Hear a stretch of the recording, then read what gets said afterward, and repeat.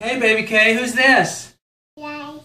Elijah. Tell us about him, Adam. It's Elijah Amos Waller. He was born on August the 25th, 2014, and this is his big sister, Kyla. What a great time to be born in the year 2014 when everything's going great in our culture, right? Not exactly. Not exactly. But when I look at him, I recognize that God can bring new beginnings. I remember when you were that age, and we didn't have always the smoothest sailing in your life. We needed some new beginnings. But I just believe this is the most awesome time. Adam, what's your heart right now? You've seen this little precious guy and this little girl of raising a family in this generation.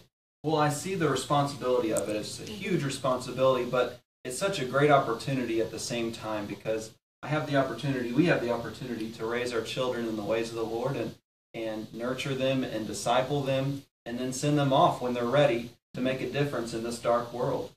What kind of darkness? Well, we see 1% of this generation of young people, the young generation, the millennials, having a true biblical worldview. We see crazy things like terrorist attacks. We see, even last week, a crazy study that says that 3% of Christian men never see pornography. Only 3? Only 3. I read that, and that can't be right. So I'm looking around thinking, how are we going to get these precious children? And in some ways, it seems easier with them than the ones at our house right now. Yeah, right? sometimes with teenagers, it's a challenge. We live in a difficult culture.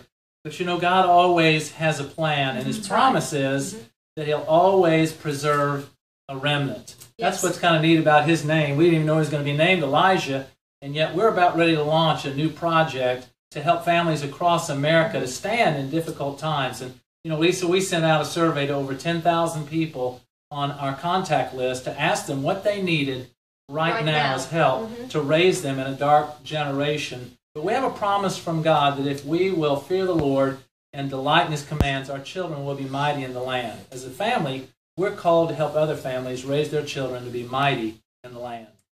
I am so excited. We have a plan. Doug, what is the plan? Project 7000. We sent out a poll to over 10,000 people all across America, and we found 3 primary things they felt a need for to raise their families in a dark culture. And so the name Project 7000, where do we get that? Get it from the story of Elijah. Elijah? That's why the name of our grandson was so excited, born 7 days ago. You they know, didn't plan that. That's Elijah, right. After defeating the prophets of Baal, he said, God, I'm the only one left standing. But what did God say, Hannah?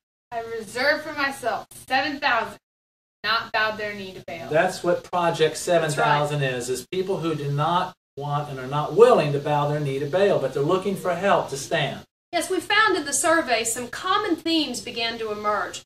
And we also have discovered that in this dark culture, we need some help right now. Did you know that Barna released a study about 3 weeks ago and found that about 90% of American pastors are not talking about these cultural issues that are hitting our culture and hitting the church so hard? Well, it's no wonder, Lisa. It's a challenging time to try to do that. It's very scary as a pastor. We have pastors who have been under persecution, and that persecution will continue and grow in the culture that we're living in right now. And that's why we need a plan, a way that we can strengthen families. So, Doug, what did we find were those 3 themes that over and over and over again came up in the survey? Number 1, help me to defend my faith and to build a biblical worldview. Only 1 in 100 millennials right now have a biblical worldview. And so we need to help our children and us know how to think and interpret the times we're living in. Number 2, people are crying out for help in building family relationships. The connection between parents and children is so critical in the day we live in. And not just parents, but grandparents. You see, if we can't make a connection with the heart, we'll never be able to connect with our faith. Number 3, people are saying, give me some positive role models. I feel discouraged when I look around, I can't find anyone. Hannah, tell us about the issue of role models right now. Well, you know, there are role models that our kids are looking at. There are role models for media, there's models, actors, musicians. There's people our kids are looking at. But if we can put role models that are godly and examples that kids want to follow, then they're going to be that much more likely to go after something that looks like it has some life in it. That's what Project 7000 is all about, to focus like a laser on those 3 things. And so we have a plan, we have a system, and in the next video we'll tell you exactly how you can tap in, whether you're a grandparent, a parent, a pastor, or whether you're a teenager listening.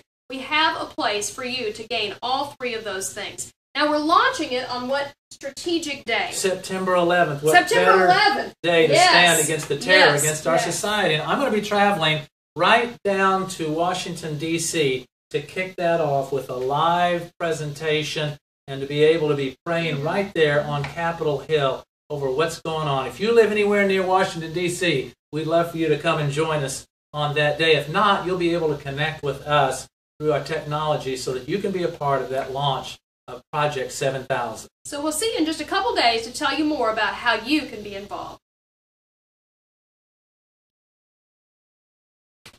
Nailed it. We nailed that, baby. Go.